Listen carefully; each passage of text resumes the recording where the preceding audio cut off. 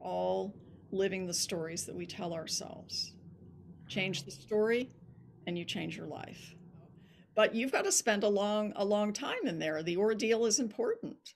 The stories are always about ordeal. What story is not about ordeal and challenge?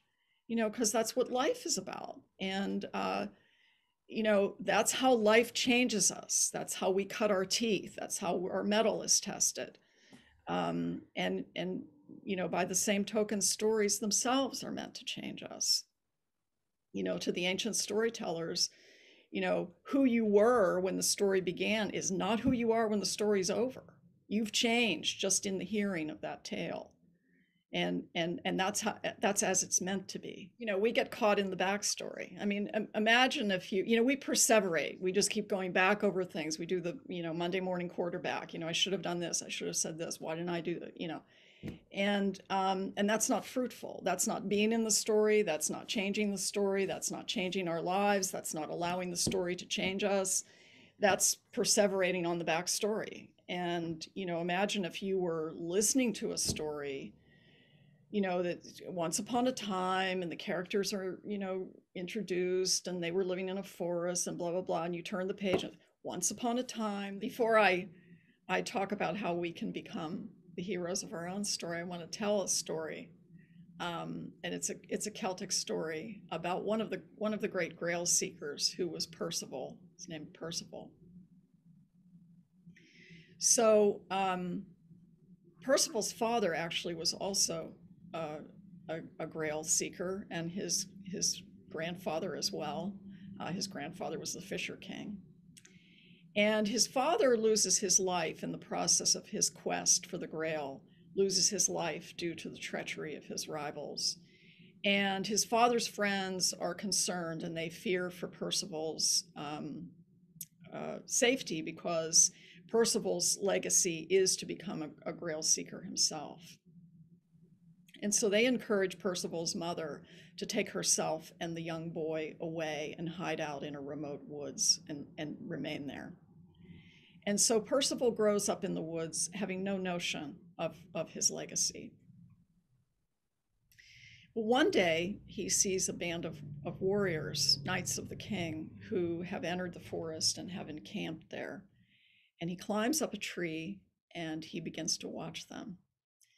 And he watches them with fascination. And what he sees in their tests of skill and their games and the way they carry themselves and speak to one another is his own unevolved self. And he sees in them who he longs to become. So he packs up his few belongings and he says goodbye to his mother, and he takes to the road. And he's completely innocent. He's completely untested by life. He's green. He's wet behind the ears. And before long, he encounters a three-pronged road, a three-pronged fork in the road, 3 roads.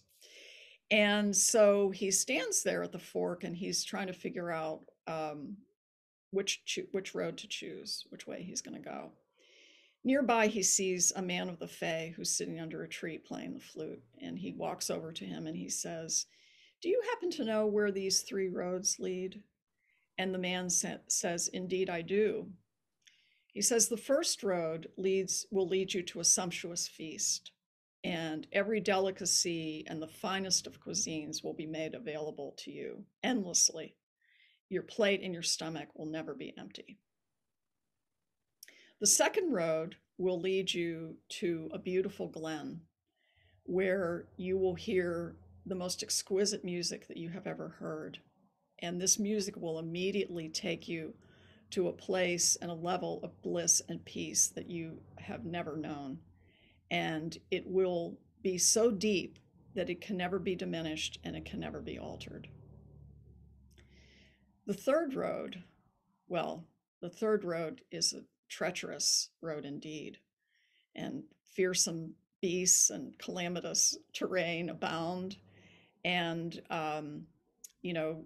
you are likely to encounter fierce battles and treacherous foes, and no one can really say what might happen to you there. But which road will you choose? And Percival says, why, the third road, of course, because everyone knows that's the road of the hero. So that's one of my favorite Celtic stories, and I love that story because I think that it explains why we are here. Each one of us was a Percival when we came into this life, aware that life would be hard, but certain, or at least hopeful, that we were up to it and that we were in it for the adventure.